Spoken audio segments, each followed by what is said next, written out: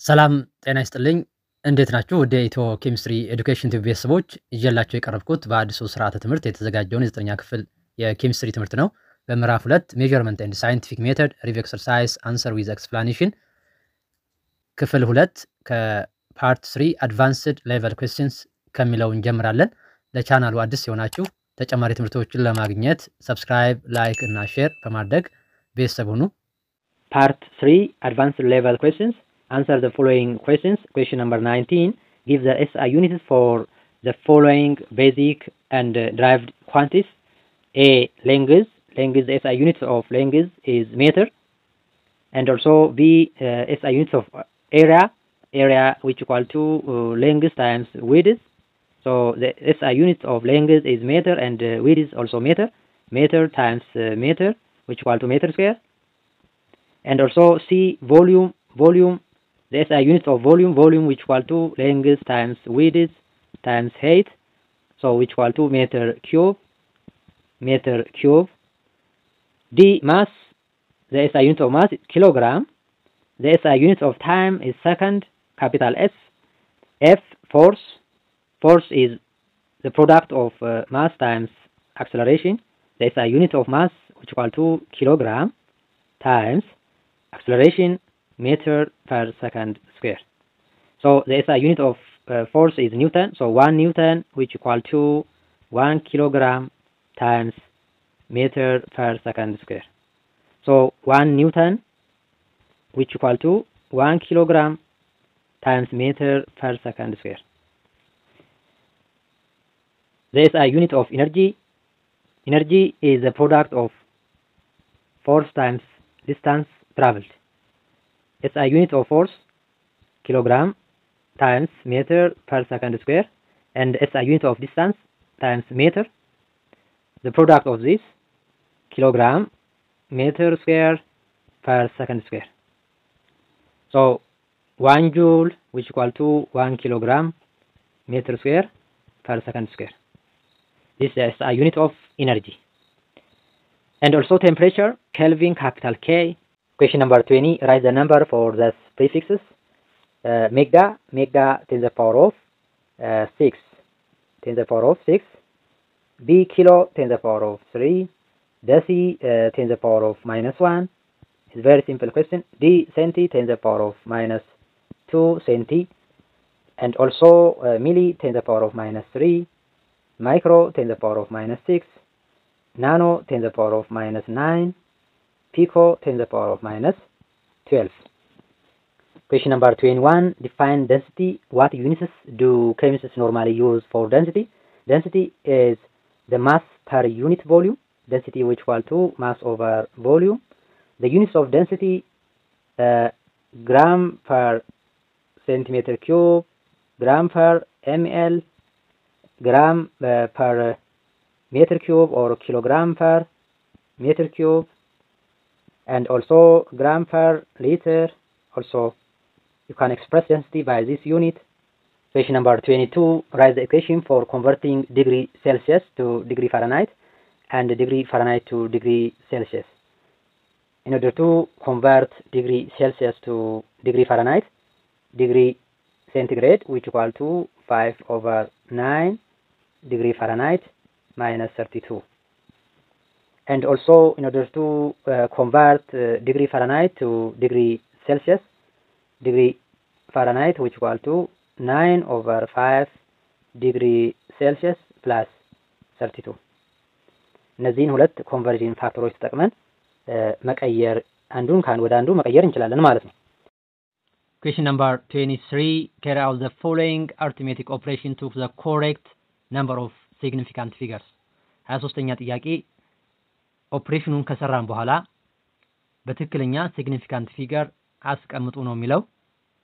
ሁለት ህጎችን ማወቅ አለብን።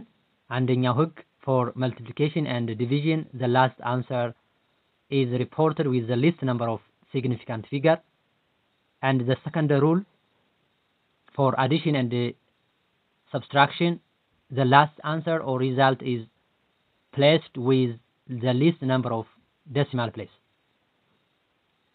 ሁለት ነገሮችን ማወቅ አለብን። አንድን ኦፕሬሽን በምንሰራበት ጊዜ መደመርና መቀነስ ከሆነ የመጨረሻ መልሱን ማስቀመጥ ያለብን በትንሽ ወይም በአነስተኛ ዴሲማል ፕሌስ ነው።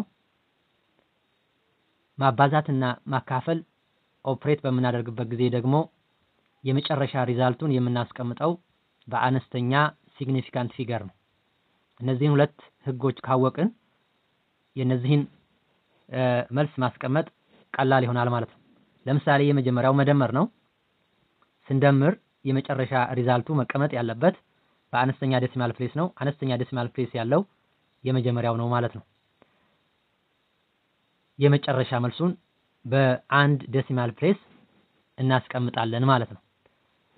12343.2 ግራም ሲደመር 0.1893 ይሄን ስንደምር 3983.3432 ይሄንን ወደ አንድ ዴሲማል ፕሌስ ራውንድ ማድረግ ይጠበቅብናል ማለት ነው።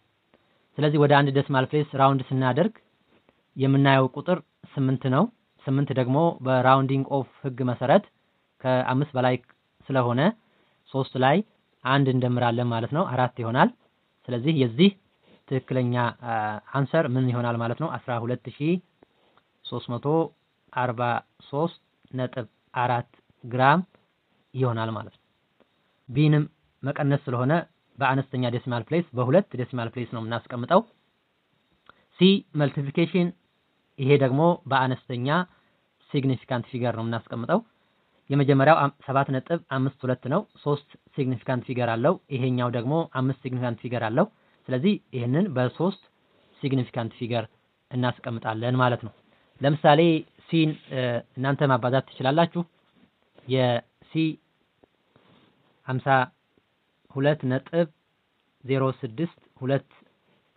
52.06246 ይመጣል ሜትር ይሆናል። ይሄንን ማስቀመጥ ያለብን የመጨረሻውን መልስ በ3 ሲግኒፊካንት ፊገር ነው ማለት ነው። በ3 ሲግኒፊካንት ፊገር ለማስቀመጥ ደግሞ ምን እናደርጋለን? ይሄንን ራውንድ ኦፍ ማድረግ ይጠበቅብናል። ወደ 3 ሲግኒፊካንት ፊገር ራውንድ ኦፍ ስናደርግ 6 ነው የምናየው። 6 ከ5 በላይ ነው። ስለዚህ 0 ላይ 1 እንደምራለን። ሶ the last answer 52.1 ሜትር ይሆናል ማለት ነው። የሲ ማካፈሉንም ልክ እንደዚህ ሆኖ የምታስቀምጡት በአነስተኛ ሲግኒፊካንት ፊገር ታስቀምጣላችሁ። መደመርም ማቀነስም ማካፈልም ማባዛትም ስንሰራ ዩኒቶቹ ተመሳሳይ መሆን አለባቸው። ተመሳሳይ ካልሆኑ ወደ አንድ ተመሳሳይ ዩኒት መቀየር ይጠበቅብናል ማለት ነው። ኢ በምናይበት ጊዜ ሁለቱም ዩኒቶች ሴንቲሜትር ናቸው። ነገር ግን ፓወሮቹ የተለያዩ ናቸው። ስለዚህ ወደ አንድ አይነት ፓወር ማምጣት ይጠበቅብናል ማለት ነው። 5.21 times 10 the power of 3 ሴንቲሜትር ሲደመር 2.92 times 10 the power of 2 ሴንቲሜትር። አሁን ይሄ 10 the power of 3 እና 10 the power of 2 ይለያያል። ስለዚህ ይሄንን ወደ 10 the power of 2 የመጀመሪያውን ማምጣት እችላለሁ ማለት ነው። ስለዚህ አንድ ስቴፕ ወደ ቀኝ ይመጣልና እዚህ ጋር -1 ይሆናል ማለት ነው።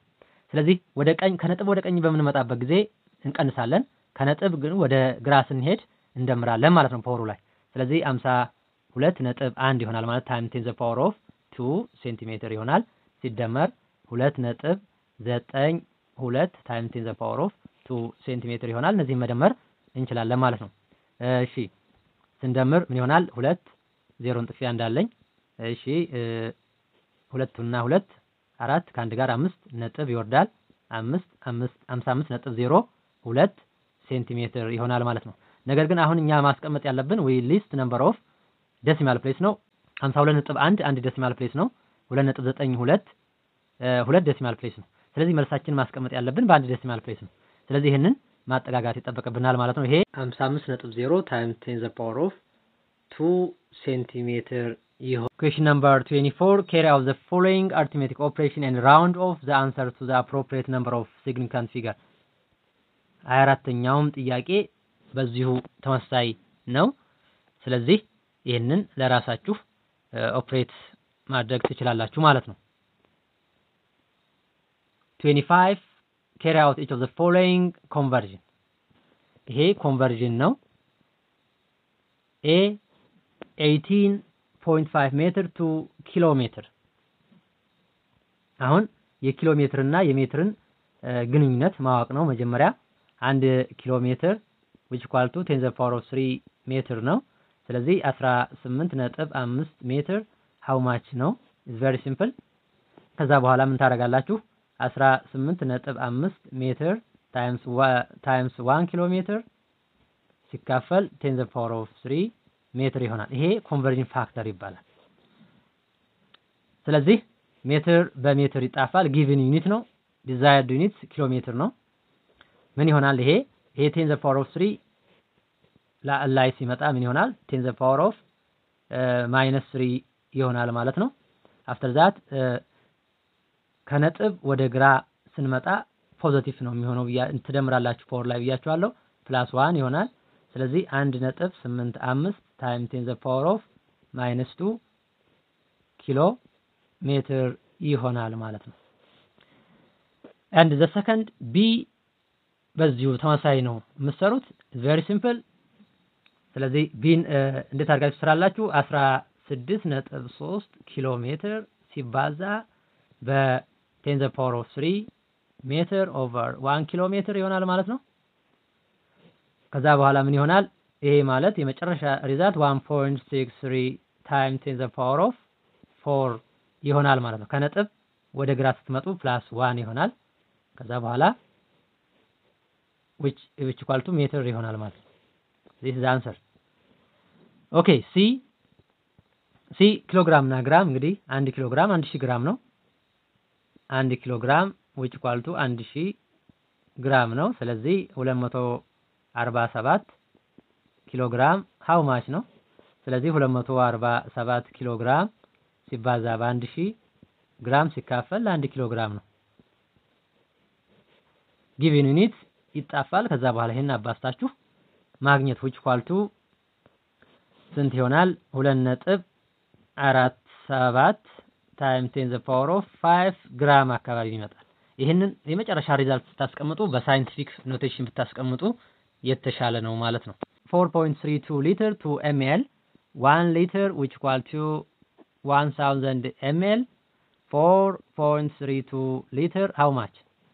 4.32 liter times 1000 ml over 1 liter ሊትር በሊትር ይጣፋል። ከዛ በኋላ ምን ይሆናል? the last result 4.32 times 10 to the power of 3 ml ይሆናል ማለት ነው። ኢ 85.9 ዴሲሊትር to ሊትር ነው። 1 ሊትር 10 ዴሲሊትር ነው። ስለዚህ 85.9 ዴሲሊትር how much ነው? so 85.9 ዴሲሊትር ሲባዛ በ1 ሊትር ሲካፈል ለ10 ዴሲሊትር ይሆናል። ዴሲሊትር በዴሲሊትር ይጣፋል። ይሄ 85.9 ሲካፈል ለ10 ስንት ይሆናል? 8.59 ዴሲሊትር ይሆናል ማለት ነው። ኤፍ 8251 ሊትር to ሴንቲሜትር ኪዩብ ነው። 1 ሊትር 1000 ሴንቲሜትር ኪዩብ ነው። ስለዚህ 8251 ሊትር how much ነው? ይሄንን ማባዛት ነው። ይሄን ስታባዙ ስንት ይመጣል? 8.251 times 10 to the power of 6 ሴንቲሜትር ኪዩብ ይሆናል ማለት ነው። question number 26 express 283 degree centigrade in Kelvin. The relationship between degree centigrade and Kelvin which is equal to degree centigrade plus 273.15 283 degree centigrade plus 273.15. After that the sum of this number 556.15 Kelvin. B degree Kelvin to degree centigrade. ዲግሪ ኬልቪንን ወደ ዲግሪ ሴንቲግሬድ ለመቀየር ዲግሪ ሴንቲግሬድ ኬልቪን ሲቀነስ 273.15 ማለት ነው። ከዛ በኋላ ተከተም መስራት ነው። ሲ ዲግሪ ሴንቲግሬድ to ዲግሪ ፋራናይት which equal to 9/5 ዲግሪ ሴንቲግሬድ plus 32 ነው። ዲግሪ ሴንቲግሬድ ላይ ይሄንን 32ን ቀይራችሁ ማስቀመጥ ነው። it's very simple. ዲ ዲግሪ ፋራናይት ቱ ኬልቪን 100 ዲግሪ ፋራናይትን ወደ ኬልቪን መቀየር መጀመሪያ ዲግሪ ፋራናይትን ወደ ዲግሪ ሴንቲግሬድ ቀይራችሁ ከዛ በኋላ ወደ ዲግሪ ኬልቪን ትቀይራላችሁ ማለት ነው። መጀመሪያ ዲግሪ ፋራናይት ይሄንን ወደ ዲግሪ ሴንቲግሬድ ስትቀይሩ ምን ታደርጋላችሁ? መጀመሪያ ዲግሪ ሴንቲግሬድ which equal to 5/9 ዲግሪ ፋራናይት minus 32 ይሆናል። ከዛ በኋላ 5/9 100 minus 32 ይሆናል ማለት ነው። ይሄንን ካልኩሌት ስታደርጉት 37.78 ዲግሪ ሴንቲግሬድ ይሆናል። ይሄንን ወደ ዲግሪ ኬልቪን መቀየር ይቻላል። ወደ ዲግሪ ኬልቪን ስቀይሩት ዲግሪ ኬልቪን which equal to ዲግሪ ሴንቲግሬድ plus 273.15 ነው። ቀጥታ መተካት ነው። 37.78 ዲግሪ ሴንቲግሬድ ሲደመር 273.15 ይሆናል። ይሄን ደምሩት። ሲደምሩ ስንት ይሆናል? 310.93 ኬልቪን ይሆናል ማለት ነው። ኩዌስችን ነምበር 27 ተመሳሳይ ጥያቄዎች ናቸው። እነዚህንም በዚህ አይነት መስራት ትችላላችሁ በዚህ ኤግዛምፕል መሰረት። ኩዌስችን ነምበር 28 percent error is often expressed as absolute value of the difference between the true value and the experimental value divided by the true value times 100, where the vertical lines indicate the absolute value. Calculate the percent error for these measurements. A, the density of the alcohol or ethanol is found to be 0.802 gram per ml. True value is 0.798 gram per ml. Calculate percent error. እንግዲህ የዚህ የዩኒት የመጨረሻ ጥያቄ how to calculate percent error percent error እንዴት ካልኩሌት እናደርጋለን የሚለው ነው ማለት ነው። percent error which equal to absolute value of true value minus mean or measured value over true value times 100 ይሆናል። true value already given which equal to absolute value of 0.798 gram per ml minus 0.802 gram per ml over absolute value of 0.798 gram per ml ይሆናል times 100 ይሆናል ማለት ነው። ይህን ካልኩሌት በምታደርጉበት ጊዜ 0.5% አካባቢ ይመጣል ማለት ነው። B, the mass of gold in earring is analyzed to be 0.837 gram, true value 0.864 gram. Calculate percent error. Percent error calculate አድርጉ ነው የሚለው። percent error which equal to absolute value of true value minus measured value over true value times 100 ነው። ቀጥታ መተካት ነው። which equal to true value ስንት ነው? 0.864 gram ሲቀነስ 0.837 ግራም ሲካፈል ለ0.864 ግራም ታይምስ 100 ይሆናል። ይሄን የመጨረሻ ካልኩሌት ስታደርጉ 3.1% አካባቢ ይመጣል ማለት ነው። የቻፕተር 2 ሪቪው ኤክሰርሳይዝ አንሰር ዊዝ ኤክስፕላኔሽን በዚሁ ጨርሻለሁኝ። ጥያቄና አስተያየት ካላችሁ ኮሜንት ላይ ጻፉልኝ። አመሰግናለሁ።